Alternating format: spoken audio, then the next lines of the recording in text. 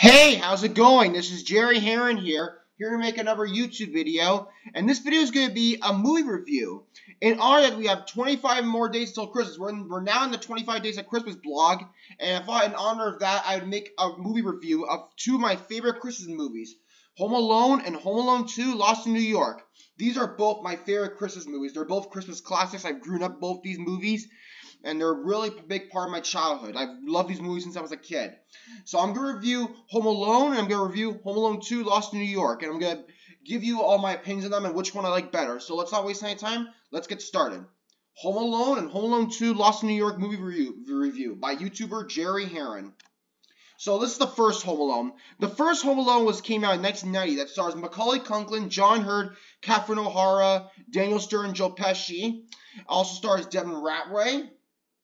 And so the film starts off with the family's getting ready to go on a Christmas vacation to France. Paris spend time with their extended Christmas family, and everyone's getting ready before their Christmas trip as always. And the night before, they order a pizza for their nice pizza dinner before they go on their vacation. And Kevin comes in and tries to find his cheese pizza, which is his favorite pizza.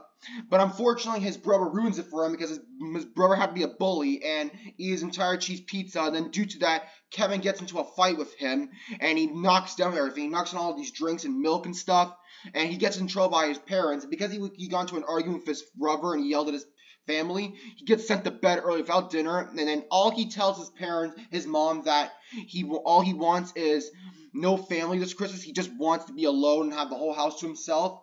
So therefore, the next morning, they wake up super early because they were in a hurry because there was a power outage that caused their alarm clock not to work.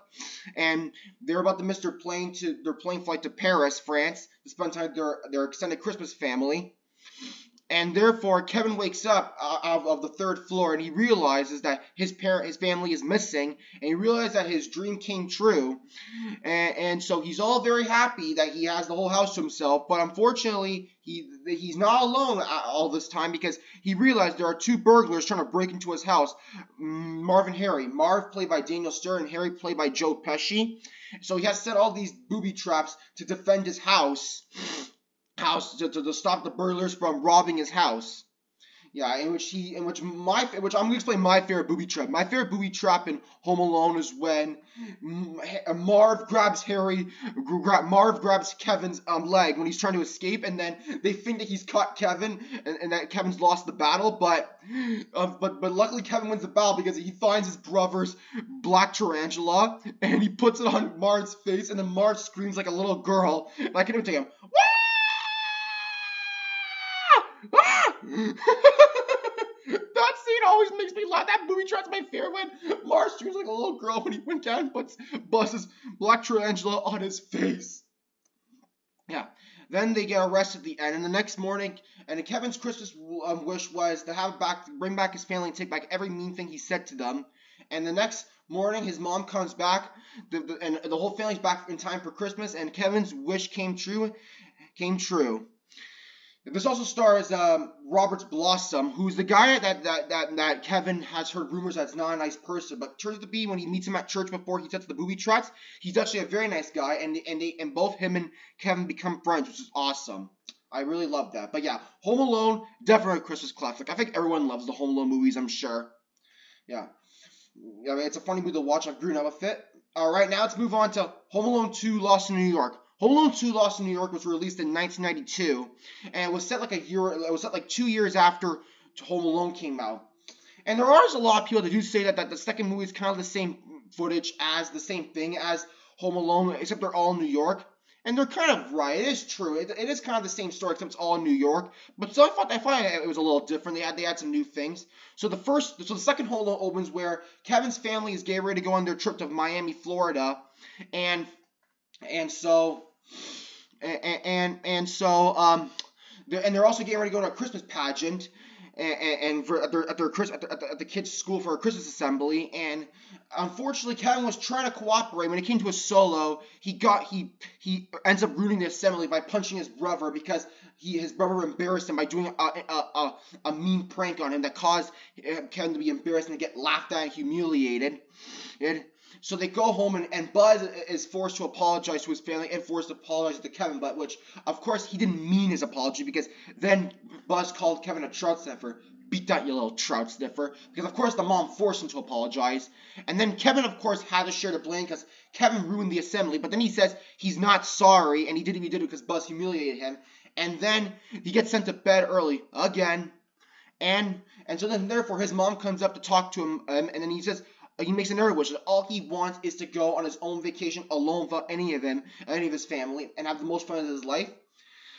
So yeah, then the next morning they're getting ready. They wake up late because unfortunately the father ruined the alarm clock by mistake unplugging the alarm clock in their bedroom. But this time they make sure they don't leave the house. They make sure Kevin's safe in the airport terminal with them. Good for them. But unfortunately at the airport they get separated because Kevin was trying to look for batteries in his dad's bag for his tape recorder, and as they were running, he stops in the middle of the airport to find the batteries, and then once he puts the batteries in the tape recorder, another guy goes behind Kevin's dad, and that's wearing the exact same coat as him, and Kevin thought he was following his dad when he wasn't, but then he ends up on the wrong airplane. So unfortunately, the excitement where they remember Kevin went down the drain, where Kevin by mistake accidentally boarded the wrong plane. And therefore, he ends up in New York, and he realizes that his wish came true, that he was able to go on his own vacation, but unfortunately, and he has his dad's credit card, and he gets to check himself to the Plaza Hotel and go all these crazy adventures, but unfortunately, there's some bad news. Guess who broke out of jail? You guessed it, Harry and Marv. They broke out of jail during prison riot.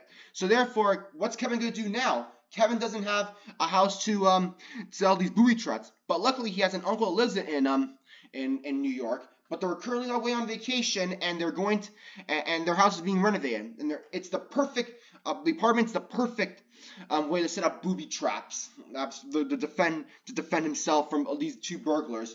Yeah, and I do love this movie. It also stars a few other actors. It stars Tim Curry, Rob Schneider, and Brenda Fricker is also in this movie, which I really love. I'm a fan of her. Brenda Fricker is the pigeon lady who Kevin's scared of at first, but then become good friends. And my favorite booby trap of Home Alone 2 is when Marv and Harry pull the upstairs door open, but then the tool chest starts coming down, and Harry's wondering, what's that sound? And then the tool chest bursts through the door and breaks their noses, hits their noses to be exact, and then Marv goes, that was the sound of a tool chest coming down the stairs. That is my favorite booby trap of Home Alone 2, Lost in New York. And therefore, at the end, Kevin finds his family, and they celebrate Christmas at the end, and then Kevin gives his turtle doves to his friend the pigeon lady, who he got from Duncan's Toy Chest, whom Duncan the toy owner who owned the toy store said, each one you have your turtle dove, you'll be friends forever. I really love that message. Yeah, but like I said, but if you have to compare the first one to the first Home Alone to the second Home Alone, I like the Home Alone 2 Lost in New York better because it's more funnier, because it has more actors in it, more stuff, and it's all in New York, and it's always been my dream to go to New York, and I find the booby traps are more funnier. But Home Alone 1 will always be a classic. But like I said, I mentioned all my favorite booby traps. If you want to mention your favorite booby traps from Home Alone or Home Alone 2 Lost in New York, leave a comment down below. I highly recommend you do. Yep. Anyway, that's going to do it for this Home Alone and Home Alone 2 Lost in New York movie review. See you in my next video. This is Jerry Heron signing off.